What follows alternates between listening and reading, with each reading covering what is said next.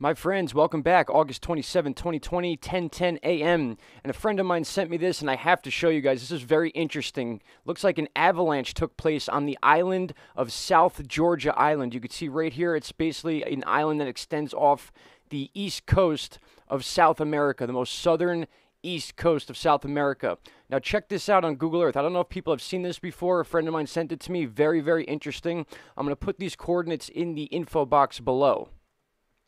And as we zoom in, you're going to see a mountain range which looks like had an avalanche take place, but you're going to see something very interesting.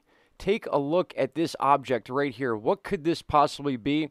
If we look at this mountain range, we can see that whatever it was, it looks like there was a fresh avalanche here within this mountain range. And then if we measure this, this is about a 3,000-foot track of snow that leads to this object right here. Now, is this a grouping of snow and ice that landed on that mountain and came all the way to this resting spot? That's pretty incredible.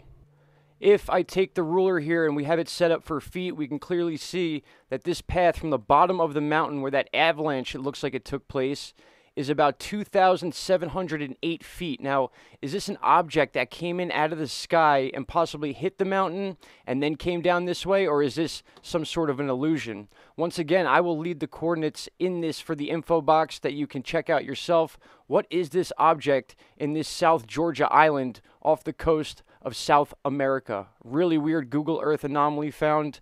And thank you to my friend that sent this to me in my email. I actually forgot your name, but I will go back and throw it in the information box. But check out these coordinates. Let me know what you think. Very interesting stuff. Thanks, you all. Talk to you later. Bye-bye.